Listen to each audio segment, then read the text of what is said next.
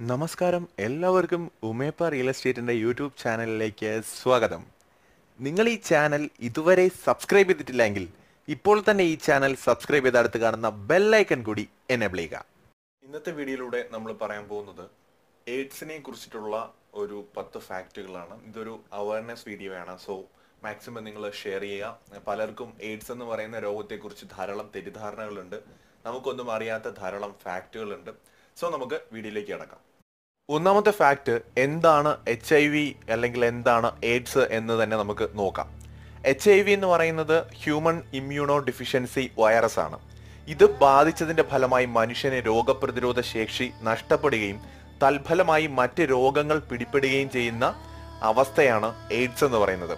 രണ്ടാമത്തെ ഫാക്ട് എന്ന് പറയുന്നത് ആഫ്രിക്കൻ രാജ്യങ്ങളിലെല്ലാം തന്നെ ഈ രോഗം നേരത്തെ കാണപ്പെട്ടിരുന്നു എന്ന് പറയപ്പെടുന്നെങ്കിലും യഥാർത്ഥത്തിൽ ഈ എയ്ഡ്സ് എന്ന് പറയുന്ന രോഗം ശ്രദ്ധയിൽപ്പെടുന്നത് 1981 സുരക്ഷിതമല്ലാത്ത ലൈംഗിക ബന്ധം ശീലമാക്കിയ ഏതാനും അമേരിക്കൻ യുവാക്കളിലാണ് ഈ അവസ്ഥ ആദ്യമായി സ്ഥിരീകരിക്കുന്നത്. മൂന്നാമത്തെ ഫാക്ട് എന്ന് പറയുന്നത് HIV രോഗബാധയ്ക്ക് യഥാർത്ഥത്തിൽ 3 ഘട്ടങ്ങളുണ്ട്. പലർക്കും ഇതിനെക്കുറിച്ച് അറിയത്തില്ല. ഒന്നാമത്തെ ഘട്ടം എന്ന് പറയുന്നത് അക്യൂട്ട് എന്നാണ് പറയുന്നത്. രോഗാണുബാധ ഉണ്ടായതിനെ തുടർന്ന് പെട്ടെന്നുണ്ടാകുന്ന ഒരു അസുഖം. രോഗാണുബാധു രോഗലക്ഷണങ്ങളില്ലാത്ത ക്ലിനിക്കൽ ലേറ്റൻസി എന്നതാണ് രണ്ടാമത്തെ ഘട്ടം. എയ്ഡ്സ് ആണ് മൂന്നാമത്തെ ഘട്ടം എന്ന് പറയുന്നത്. ഇത്തരത്തിൽ 3 രോഗലക്ഷണങ്ങളാണ് ഈ ഒരു രോഗത്തിന് ഉള്ളത്. നാലാമത്തെ ഫാക്ട് എന്ന് പറയുന്നത് RNA വിഭാഗത്തിൽപ്പെട്ട ഒരു റിട്രോയാണ് എയ്ഡ്സ് വൈറസ് എന്ന് പറയുന്നത്. 1984 അമേരിക്കൻ നാഷണൽ ക്യാൻസർ ഇൻസ്റ്റിറ്റ്യൂട്ടിലെ ഡോക്ടർ റോബർട്ട് ഗാലോയാണ് എയ്ഡ്സ് രോഗാണുവിനെ ആദ്യമായി കണ്ടുപിടിച്ചത്. ആദ്യ കാലഘട്ടങ്ങളിൽ LAV അതുപോലെ HTLV3 എന്നിങ്ങനെയൊക്കെ അറിയപ്പെട്ടിരുന്ന ഈ വൈറസിന് ഇപ്പോൾ ഉള്ള പേരെന്ന് പറയുന്നത് HIV എന്നാണ്. അഞ്ചാമത്തെ ഫാക്ട് എന്ന് പറയുന്നത് HIV വൈറസിന്റെ ഉത്ഭവത്തെ പറ്റി പല സിദ്ധാന്തങ്ങളും നിലവിലുണ്ട്. സർ ഫ്രെഡ് ബോയ്ലിയുടെ അഭിപ്രായത്തിൽ വൈറസ് പരീക്ഷണശാലയിൽ ജന്മം പ്രാപിച്ച ഒരു ജാരസന്തതിയാണ് ഈ വൈറസ്. പരീക്ഷണശാലകളിൽ നിന്ന് രക്ഷപ്പെട്ട കുരങ്ങിൽ നിന്നും മനുഷ്യരിലേക്കോ മറ്റു മൃഗങ്ങളിലേക്കോ അവിടെ നിന്ന് മനുഷ്യരിലേക്കോ പടർന്നതാവാം എന്നാണ് മറ്റൊരു പഠനം പറയുന്നത്.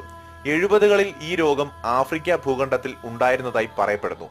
അവിടെ നിന്നും അറ്റ്ലാന്റിക് സമുദ്രം കടന്ന് ഹൈറ്റസിനെ ബാധിച്ച രോഗം അമേരിക്കയിലേക്കും അവിടെ നിന്ന് ലോകം മുഴുവനുമായി പടർന്നു പിടിച്ചതായാണ് പൊതുവെ വിശ്വസിക്കുന്നത്. ആറാമത്തെ ഫാക്ട് വളരെ പ്രധാനപ്പെട്ടതാണ്. ഈ രോഗം പകരുന്നത് ഏതൊക്കെ മാർഗത്തിലാണെന്നാണ് നമ്മൾ ഈ ഒരു ഫാക്റ്റിൽ പറയാൻ പോകുന്നത്. എയ്ഡ്സ് രോഗാണുബാധ ഉള്ളവരുമായി ലൈംഗിക വീഴ്ചയിൽ ഏർപ്പെടുക വഴിയാണ് ഒരു രീതി എന്ന് പറയുന്നത്. കുത്തുവയ്പ് സൂചികൾ ശരിയായ അണുവിമുക്തമാക്കാതെ വീണ്ടും ഉപയോഗിക്കുന്നതിലൂടെയും ഈ രോഗാണു പകരാൻ സാധ്യതയുണ്ട്.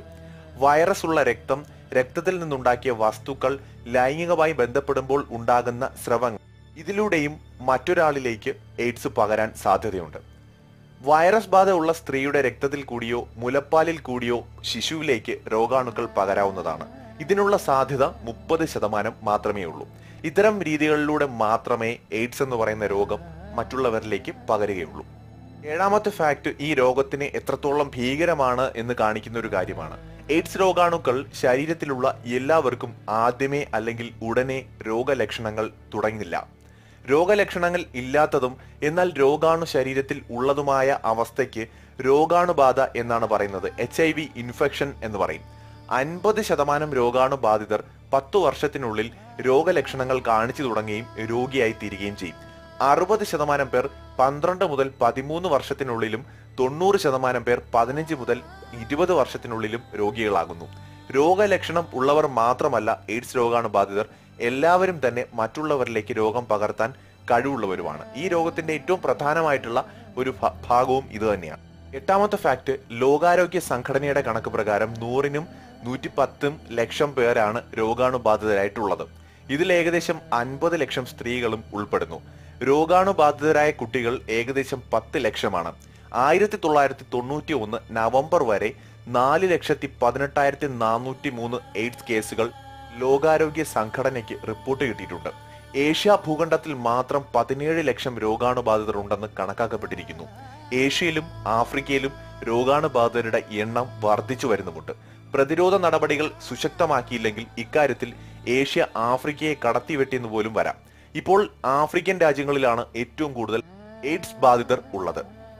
10ാമത്തെ ഫാക്ട് ഇന്ത്യയെ കുറിച്ചിട്ടുള്ളതാണ്.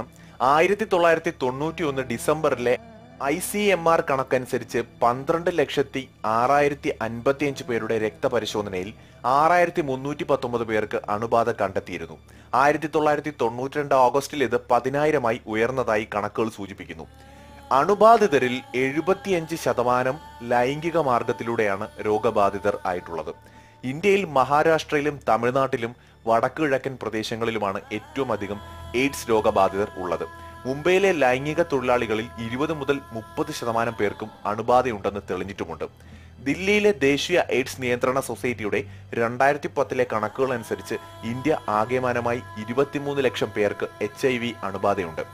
1986 ഇന്ത്യൻ കൗൺസിൽ ഓഫ് മെഡിക്കൽ റിസർച്ചിന്റെ സഹകരണത്തോടുകൂടി ഒരു എയ്ഡ്സ് നിരീക്ഷണ കേന്ദ്രം തിരുവനന്തപുരം മെഡിക്കൽ കോളേജിലെ മൈക്രോബയോളജി വിഭാഗത്തിന്റെ കീഴിൽ ആരംഭിച്ചിട്ടുണ്ടായിരുന്നു. 1988 ആദ്യമായി കേരളത്തിൽ രോഗാണുബാധ കണ്ടെത്തുകയും ചെയ്തു.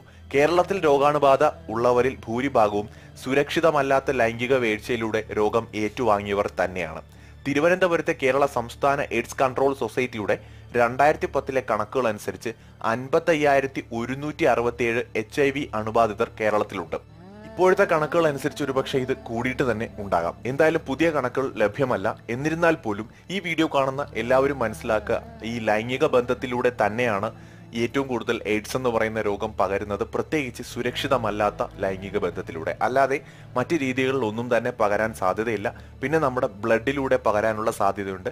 എയ്ഡ്സ് രോഗമുള്ള ആളുടെ രക്തം നമ്മുടെ ശരീരത്തിൽ ഏതെങ്കിലും രീതിയിൽ കടക്കുകയാണെങ്കിൽ അത് ഡൊണേറ്റ് ചെയ്യുന്ന രീതിയിൽ കൂടെയോ അല്ലെങ്കിൽ സിറിഞ്ച് വഴിയോ എങ്ങനെയെങ്കിലും കടക്കാനുള്ള സാധ്യത ഉണ്ടായാൽ തീർച്ചയായിട്ടും നമ്മളിലേക്കും രോഗം എത്തിപ്പെടും. അല്ലാതെയുള്ള തെറ്റിദ്ധാരണകൾ ഒഴിവാക്കുക.